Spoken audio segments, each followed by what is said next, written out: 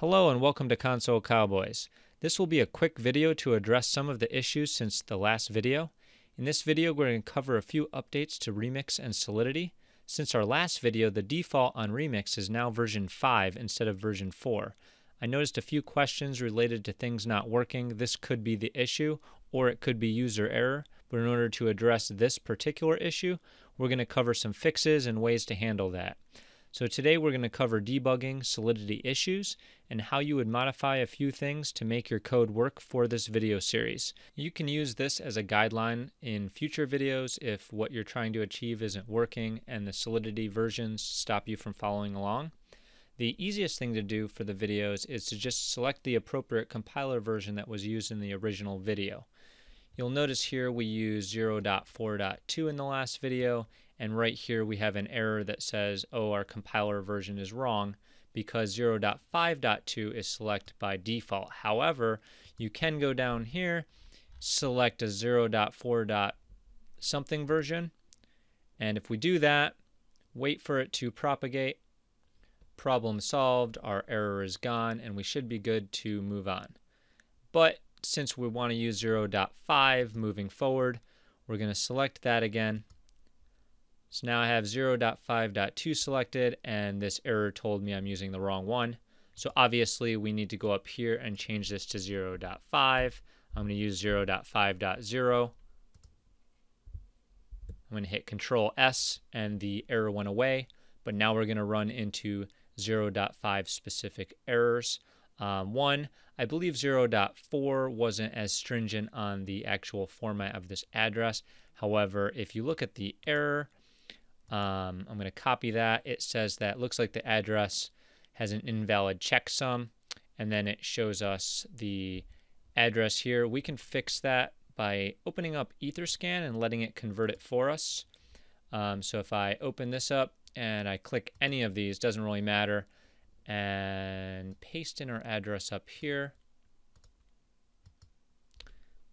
hit the enter button, and now you'll notice 2 capital D, 2 lowercase d. So it created the proper format for us. We can hit copy to clipboard and paste that in here. Now you'll notice it changed the values. So some of these are uppercase, some are lowercase, but it's in the proper format it's looking for. Hit Control S, and that error went away. Probably the most appropriate way to do it would be to write a function in Solidity to handle this for us, but we're just trying to get through these labs right now, so that would be the easiest way to handle it when going through the labs.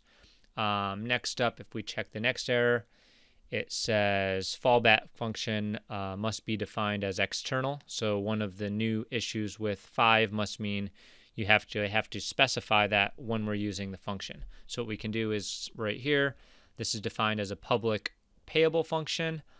We can change this public to external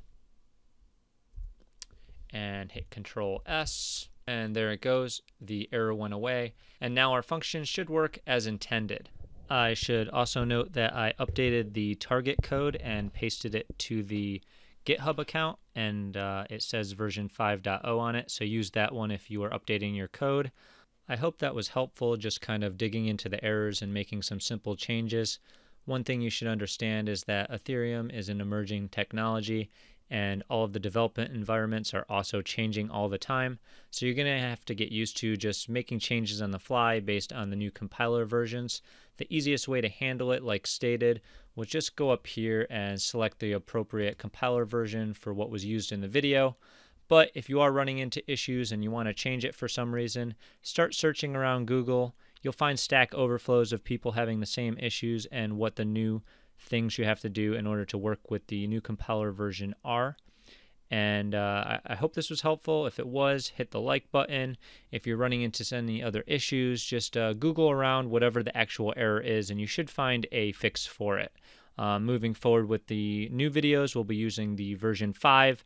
However, I anticipate that to change in the future, and just use the same principles here to fix your code or change the compiler version. Alright, so thanks for watching. Hit the like button below and subscribe for more videos.